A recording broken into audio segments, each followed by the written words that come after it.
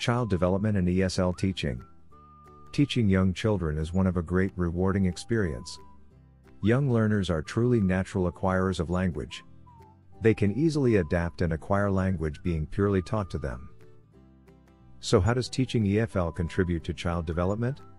At this crucial stage of these young learners' lives, they simply imitate everything they see, especially their significant others. We, their teachers, are one of those significant others, who they mimic in any possible way they see and can. This is the time where they start to develop holistically. Teaching English to young EFL students are not only merely teaching the language, but also routing into their personal development as well. We teach them to communicate themselves, not only to their comfort zones but to reach out globally as well. It's not needed to focus solely on pronunciation and grammar, but this time we need to focus on their feelings to communicate and express themselves.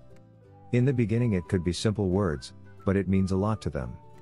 When they will vent out frustration of difficulty in learning, we should be in action to motivate, encourage, and praise every single progress they are at.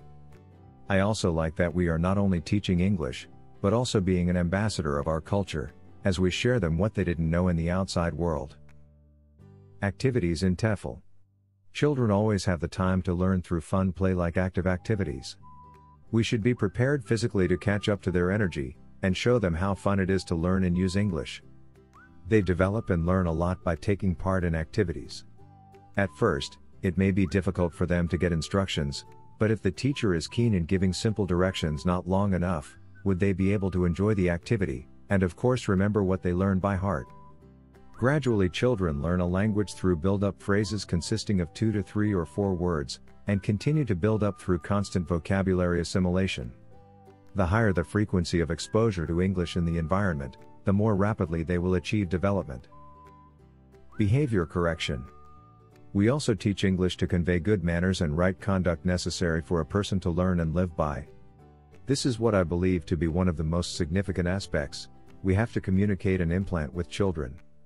This is the stage where they will do innocent things that seems unacceptable to society, and so we need to teach them about how to make things right, and live according to goodness. We usually start with being polite and helping others. We can start this good environment in our classrooms, where everyone will respect each other, and help those who are in need, may it be a big help, a small thing, or whatever, lending a hand each can give to another. This is also the point where we can help them build friends up, to the level of being friends with their family members when they go home. We don't have an idea how much of this simple but significant things will impact a child's development. As we aim for the success in contributing to every child's development, we allow them to progress and develop all their lives, since we started embedding them the virtue of active learning throughout their lives. Let's bring them to the window of global communication. Thanks so much for watching. We are ITTT, the leading provider for TEFL and TESOL training courses. If you liked this video, please subscribe by clicking that button down here and click on any of the videos here on the left for more interesting teaching tips for getting certified to teach English abroad and online.